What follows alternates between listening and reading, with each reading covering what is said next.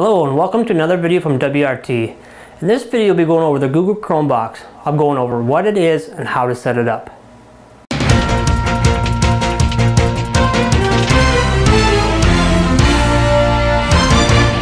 The Google Chromebox comes with the Chrome operating system. Google's thinking behind this operating system is why have this big expensive computer when most users just use it for games and internet.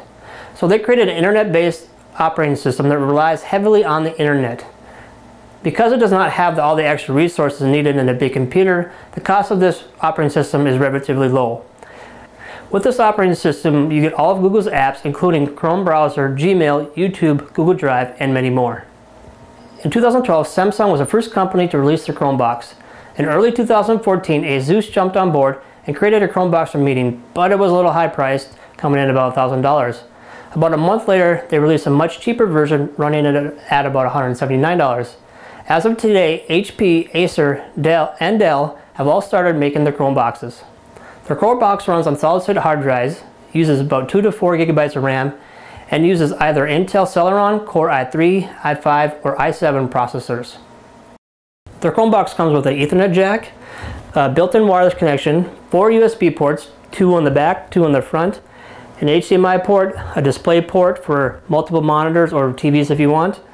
Comes with a headphone jack, and then on the side it has your SD card slot so you can view your home pictures and videos.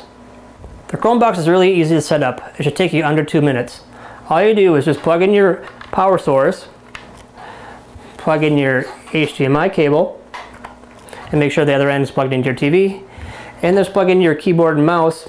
And on this instance we're using a wireless keyboard and mouse, so we're plugging in our receiver. After you have everything hooked up, you'll see on the TV it's going to ask you to create an account or use your current Google account.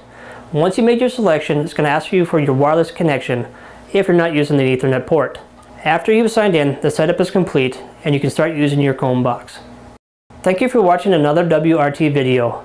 If you are in the WRT service area and would like WRT internet, phone service, or maybe a surveillance system, give us a call at 701-748-2211.